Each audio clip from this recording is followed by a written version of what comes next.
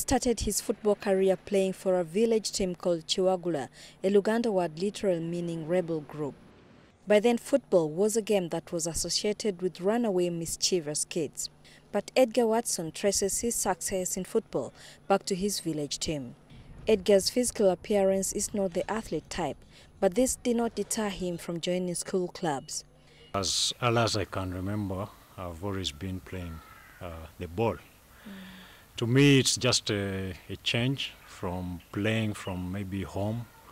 You play at the village level, you play at a club, you play at a registered division, play for the national team, and then keep on playing even when you're not registered as a player. Edgar has played in many other local teams including Puma, Namirembe FC, St. Matia Mulumba, Miracle Football Club and Soccer Club Villa, including the national team, the Cranes. While at Soccer Club Villa, one of the most successful clubs in the country, Edgar is proud to say he won several league titles and regional cups. In all the teams he has played for, Edgar has held leadership positions, from either being an assistant captain or the captain of the team. Edgar shot to the limelight when he scored the goal that brought Miracle FC to the Super Division, the topmost level a club can attain in Uganda's football league. So that time we immediately became a team to look up to in the Super Division, and from there I think I had a good career. I managed to play and go into AC Villa.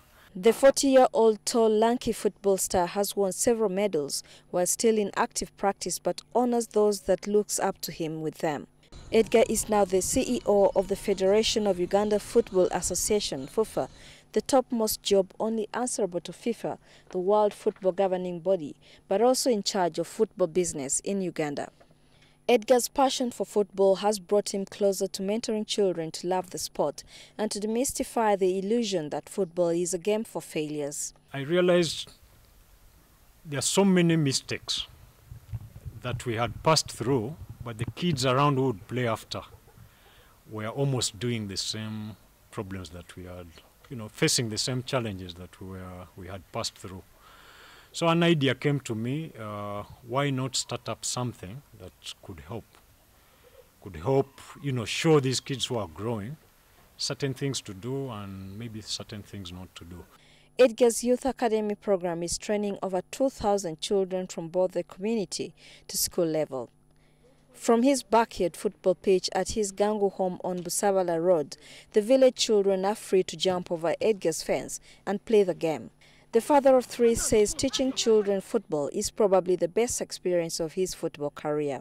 Children ranging from 4 to 18 have built a career in football, traveled to over 10 countries worldwide just to play football, and won awards that now line up the Edgar Youth Program shelves at their main offices in Old Kampala. Some of the children in his youth club have won scholarships to join international academies in Europe.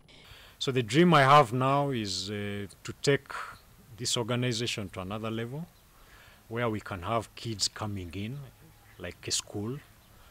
They stay in for a camp, and then we do some mentoring, some programs, because I know so many kids all over the country would want to come in, but we can't reach them.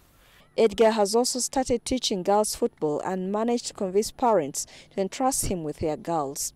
Edgar has gone an extra mile with the deaf children.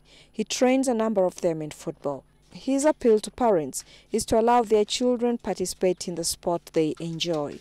Isabel Nakiria, NTV.